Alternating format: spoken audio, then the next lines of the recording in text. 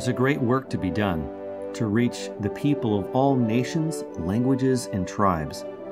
The gospel of Jesus Christ is to be taken to every place and given to every person. From the largest city to the smallest village, each corner of the earth must be lightened with the glory of the knowledge of God. One of the best means of doing this is the printed word. These silent messengers can go to places that the living preacher cannot reach.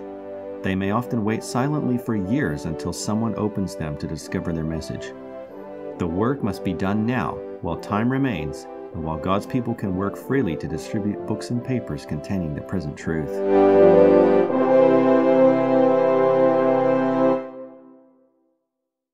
Dear brethren, it is with great pleasure and happiness to have with us Pastor Mario Linares, who is the representative of canvassing and evangelism from the GC.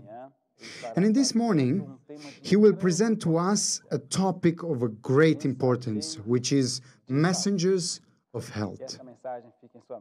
May this message fill our minds with him the opportunity. Amen. May the grace and peace of God be with all of our brethren in this Sabbath morning. Messengers of health.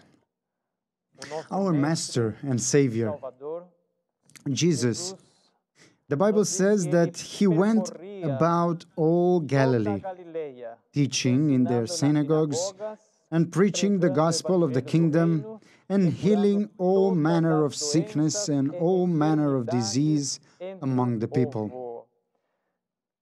Christ's method involved three dimensions: the teaching, the preaching, and the cure or the treatment. These three dimensions Jesus used in order to reach the soul of humanity. And the Spirit of Prophecy says that within this work of bringing the gospel to the world, Jesus would do more cures than he would preach. In other words, he would pay attention to the necessities of the soul, the pain, the suffering, which everyone would feel and would claim for some sort of help. In Christian Services, page 133, it says, Christ, the great medical missionary, is our example. He healed the sick and preached the gospel. In his service, healing and teaching were linked closely together. Today, they are not to be separated. Interesting, the method of Christ. He used the teaching and the treatment. Those two aspects were always united in his work of sharing the gospel to the world. And it says here that they cannot be separated, not even today. The messages of salvation and the messages of health. I remember that a few years ago, a sister sought us, asking us if we could follow her to make a visit to a madam that was a doctor, actually, a nephrologist, that was with some serious health issues. And obviously I was a bit worried because, in all fairness, we are not professionals from the medical area. But thinking that perhaps we could offer at least some counsels, we went with this sister and we visited this doctor. And when we arrived to her house, we realized that she was in a really delicate situation. Beside her serious problems with diabetes and with the blood circulation, she also had some serious issues with her legs, something called erysipelas. And she was in a clinic for quite a while at that time, and the doctor asked her to remain for another 6 months. And this woman, she was already taking about 12 types of medication a day. And because of that, she couldn't sleep, she couldn't rest very well during the night, and her legs would swallow and would sweat. And when we arrived and talked to her, she confessed to us that she was tired of living and that she was thinking already that the death would be much better to her in this situation. And we proposed to her that if she would be willing, we could do some natural treatments for her if she would accept. She said, "Look, please do whatever you think, whatever you find as fit, because I'm tired of all this." So we proposed to start at the very beginning of that week. And she, with the little willingness that she had left in herself, she showed herself willing to undergo this treatment. And it was actually her husband that was helping us with all these treatments. And we started praying to God, what kind of treatments could we do for her? And we looked in the manuals and the books of health and treatments that we have, and we looked for treatments for erysipelas, and we found there treatments with cabbage, with vapor, with fruits, with alimentation, and we started doing according to what was written in our books. Dear brethren, with all certainty, God acted in the restoring of this woman.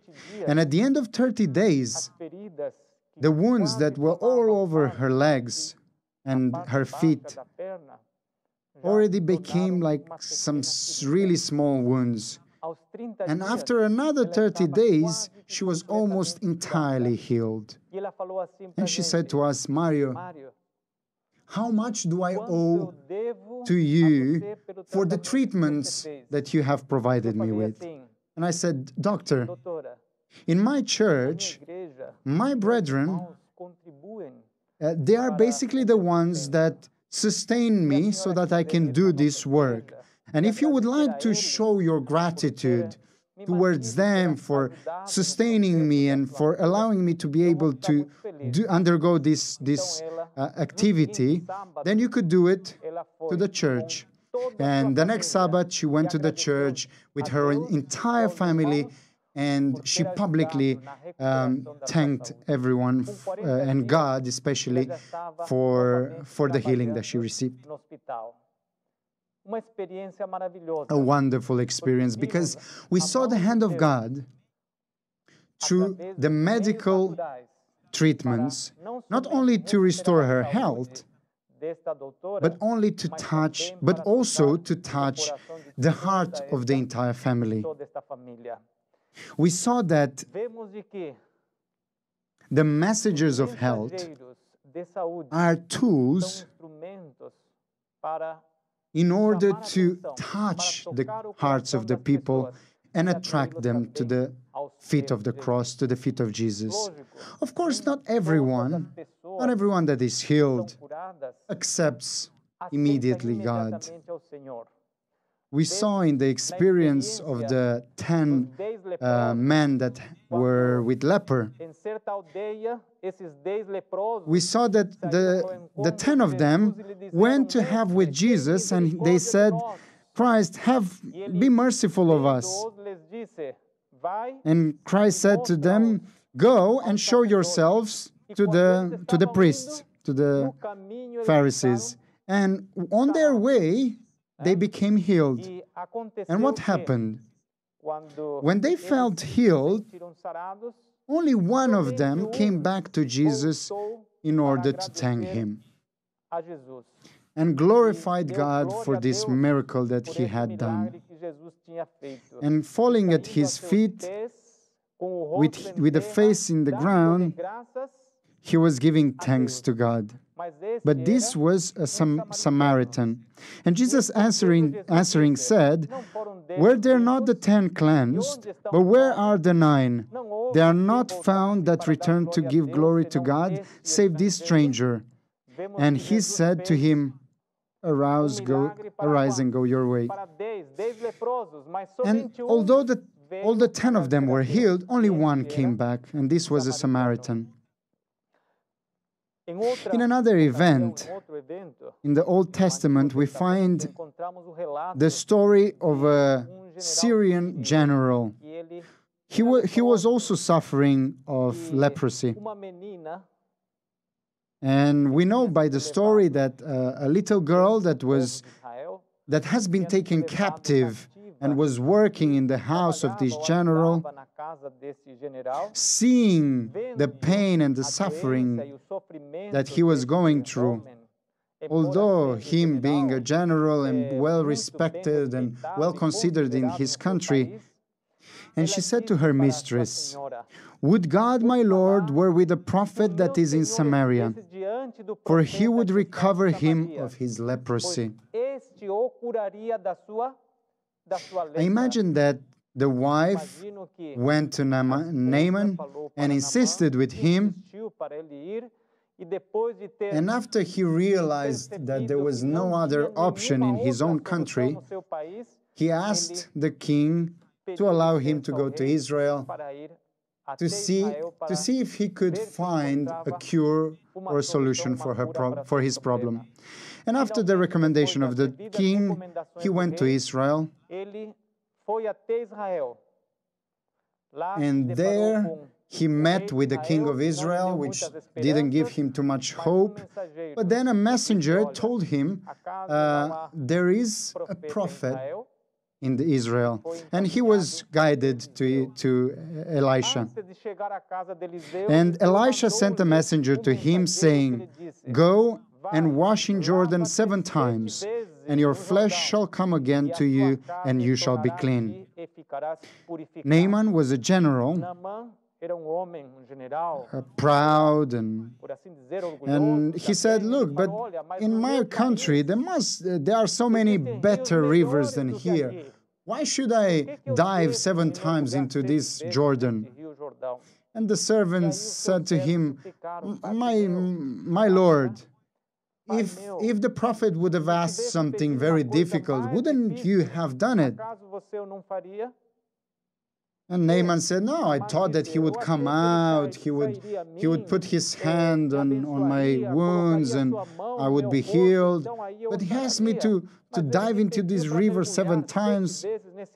I don't know if this river is so clean." But the servants insisted with him to dive as the prophet has said, and finally he accepted, and he entered into the river, and he did it the 7 times and nothing happened. But the prophet said 7 times, and the 7th time when he went out of the water, his skin went back to be a clean skin as that of a child. And then he recognized the power, not the power of Elisha, but the power of God.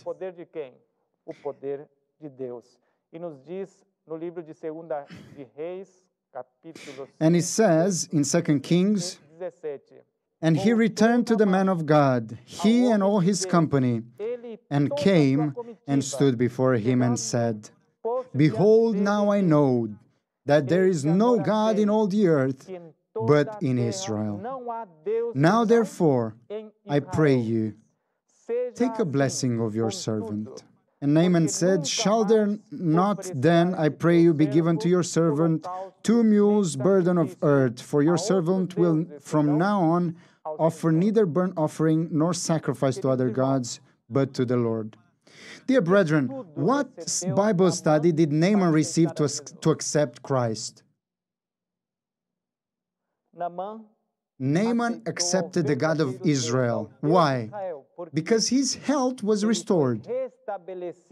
He was cured. from a very serious illness, an illness that was known to be as incurable, but which God, through His servant, had performed this miracle. Thus, impressed, he took the resolution, the decision, that from there on, he would serve God and God alone. He even asked that some soil from Israel would be brought with him so that back in his country he could serve God. How many people are there in the church that were touched in the same manner as Naaman was, who after having passed through suffering, through pain, because of diseases, illnesses, they found a comfort through the instructions of health which our books bring along. Or perhaps some health counsel through the natural treatments, through the methods, and thus their heart was open to understand other truths. And today, they are here with us, participating in our church and as members of our church. And I have the utmost certainty that as Naaman, there are many others in this world waiting a message of health. And this message would open their heart to understand and accept the message of salvation. Sister White says, in the spirit of prophecy, that the canvasser should be able to give instruction in regard to the treatment of the sick. They should learn the simple methods of hygienic treatment. How important is it that we may know, that we may get to understand and be able to teach to others the treatments of health? We know that the natural remedies are God's pharmacy. And if we were to counsel with faith and humbleness, and the ones that would receive these counsels would practice it, God can perform a miracle in the restoring of their health. Still in the spirit of prophecy says, canvassers should bring the health publications to the notice of those they visit, telling them how useful they are in the treatment of disease. You see, our publication, our literature are messengers of health that find their way into homes, and in their given time they do their work. We still find written that the circulation of our health publications is a most important work. It is a work in which all who believe in the special truths for this time should have a living interest. Why do these health publications? We find the answer in another part that says that our health literature is the helping hand of the gospel, opening the way for the truth to enter and save many souls. And pay attention how Sister White highlights these aspects. She says, I know of nothing which so quickly unlocks hearts as this literature, which, when read and practiced, leads souls to the searching of the Bible for a better understanding of the truth. I find it very interesting. Sister White says, I know of nothing else that unlocks hearts so fast or so quick as this literature, which is this health literature, that when read and practiced leads souls to the searching of the Bible for a better understanding of the truth. In all fairness, In reality, our literature, they work as a gate. They open the gate, actually, so that other truths may enter. We find still in the spirit of prophecy that says much of the prejudice that prevents the truth of the third angel's message from reaching the hearts of the people might be removed if more attention were given to health reform.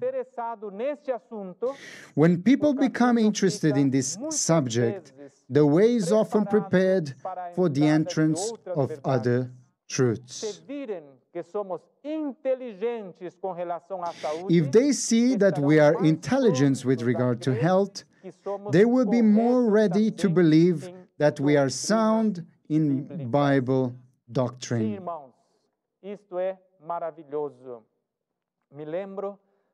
This is wonderful. I remember of the experience of another lady. Her name is Maria Angelica. And this madam entered in contact with one of our brethren, and he was the owner of a restaurant and giving some speeches on health. And this madam came to this brother, seeking some comfort, seeking some help. And since I was around the area, I offered ourselves to visit her, and she very willingly accepted, and we started some studies in her home. When we reached her home, we saw her library, and there we could see our health books. And I asked her, and I actually told her, look, these books, for how long do you have them? She said, look, these are my favorite books. I have them for several years here, and just besides these books, I could see the great controversy next to these other books. And I asked her as well, and this other book, did you read this as well? She said, oh, look, I did already try to read this one as well, but I couldn't understand much. And she was profoundly moved or impressed when we told her that these books, these health books, and this spiritual book was published actually by our church. She was very happy with it. And after a few months of studying the Word of God, she accepted the invitation to come to our church, and she started attending. And we had the great happiness, the great joy of performing her baptism. We see that once more, the health books are being the messengers that open the gate towards other truths. We find in the spirit of prophecy, true religion and the laws of health go hand in hand. It is impossible to work for the salvation of men and women without presenting to them the need of breaking away from sinful gratification, which destroy the heart, the health, debase the soul, and prevent divine truth from impressing the mind. We see thus that the true religion and the health laws, they go hand in hand, they go together. We cannot separate them. The message of salvation from the message of health, and the message of health from the message of salvation.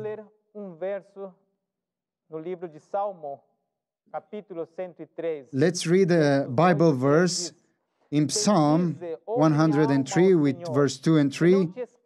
It says, "Bless the Lord, O my soul, and forget not all his benefits, who forgives all your iniquities, who heals all your diseases." We see here the two aspects, the forgiveness of sins and the restoring of the health.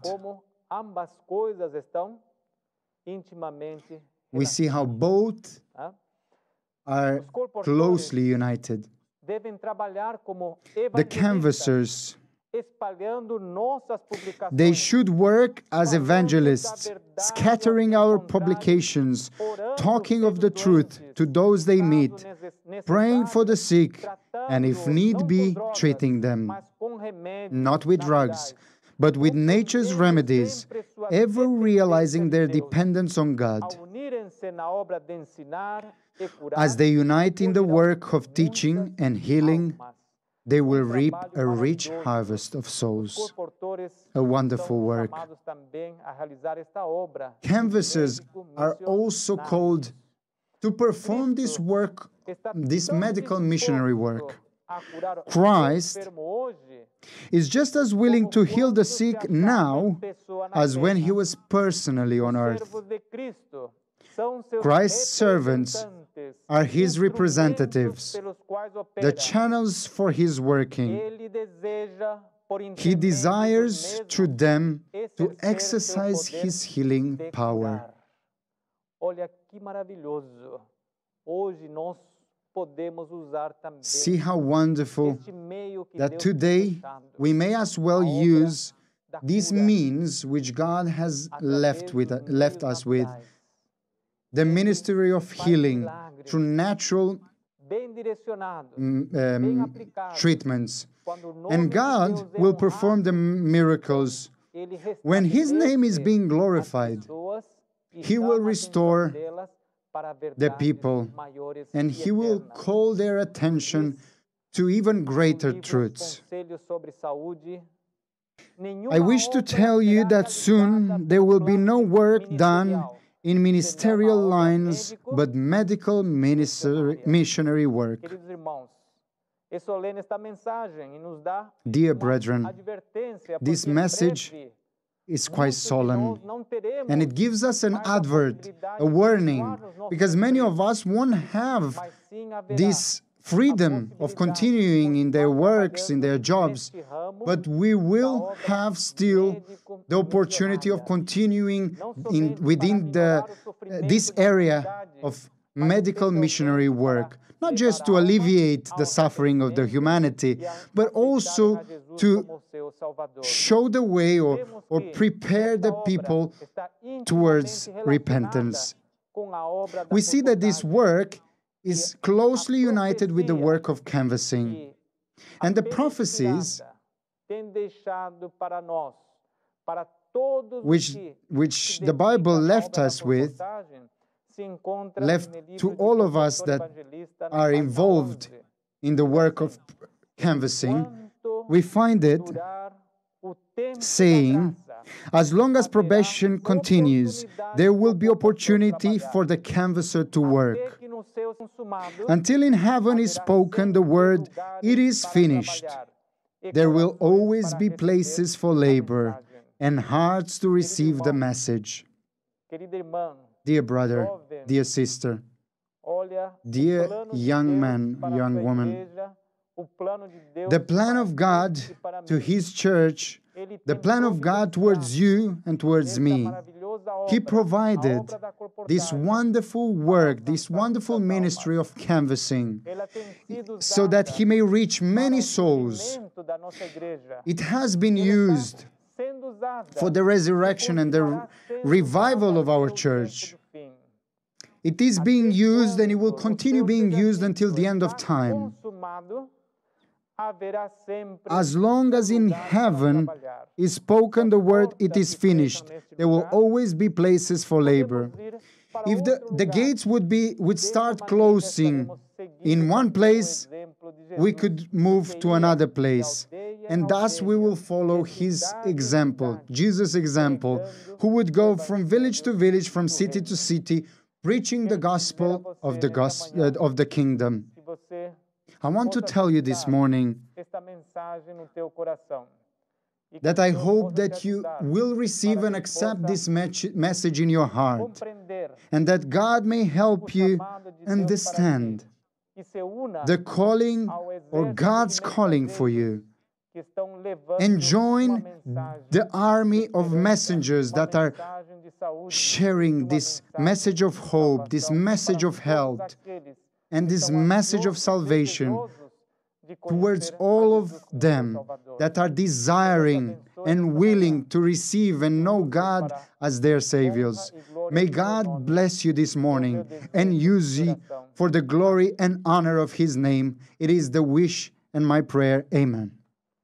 Querido e bondoso Pai Celestial, Dear Heavenly Father, estamos infinitamente we are infinitely agradecidos a Ti thankful por ter nos and grateful to you dado, for revelado having esta revealed maravilhosa to verdade us this wonderful que nos truth leva ao conhecimento that da Tua palavra e também brings de us to the aceitarmos a knowledge of Ti your como word nosso Salvador and to pessoal. the acceptance Queremos of implorar, you as Senhor, our personal Savior. que We would like to implore you, Lord, continuar usando a Tua that you igreja, may continue using direcionando a your mente de cada church dos que and nos estão impressing upon ouvindo the nesta mind of manhã, para everyone que listening, nos coloquemos à Tua that we may disposição para sermos put usados ourselves como at your mensageiros, disposal, that we may be mensageiros de used as esperança, messengers, mensageiros de messengers of saúde, hope, mensageiros de messengers salvação of para health, tantas almas que messengers estão of nesse mundo a salvation perecer, for so many in this world that aguardando are about to simplesmente perish, uma mensagem that are que possa waiting ajudar-lhes no only a message restabelecimento